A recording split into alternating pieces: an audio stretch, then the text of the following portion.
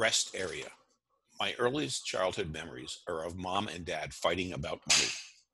When I say earliest memories, I'm guessing I was about 3, so my little sister would have been 2, and my older brother about 4.5. Dad was usually drunk, and mom would be angry that dad's poor choices had burned through what little money we had. At some point in the argument, dad would have had enough of it, and that's when he would put the 3 of us in the car, and off we would go with him, drunk, behind the wheel. He did this to punish mom because he knew she would be scared and worried about us until we got back home. That happened frequently. On one particular occasion, I don't know how far dad drove or how long the trip took, but I remember we were all scared. Even though we were very young, we knew what he was doing was dangerous.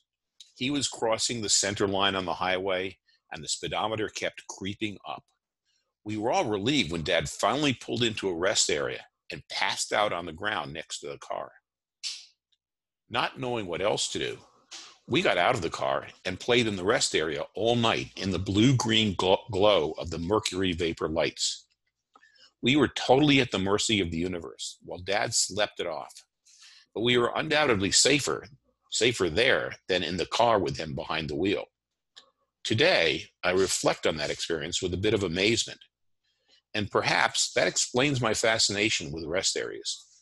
I talk about them frequently because, in a way, they feel like home. That night, it was an oasis of light that made us feel safe. Everyone had a place in the light away from the darkness. We didn't have to be rich. All we had to do was show up, and we had access to everything the rest area had to offer. The idea that rest areas were places where families came to have picnics also intrigued me, because that's not how it worked in my family.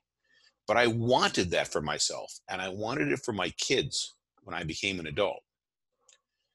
When I left home, I was determined to have the normal life I dreamed of as a child. One thing I learned from my parents' endless fighting was that your relationship with your spouse determines the kind of life you build to an enormous degree. How you interact and treat one another means everything. It seems pretty obvious to say that a marriage filled with love and mutual respect will be happier than one filled with animosity.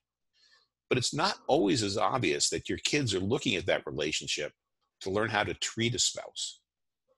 They're learning what love is, what parenting is, and they are learning all of that from you. So the foundation of building a great life comes from the person you choose to marry. We have to teach our children that this is one of the most, if not the most, important decisions they will make in their lives. We have to teach our children that even if they find the perfect person, marriage will still take a lot of work. A successful marriage takes commitment. It takes 2 people saying, we are not going to stop. No matter what, we won't stop.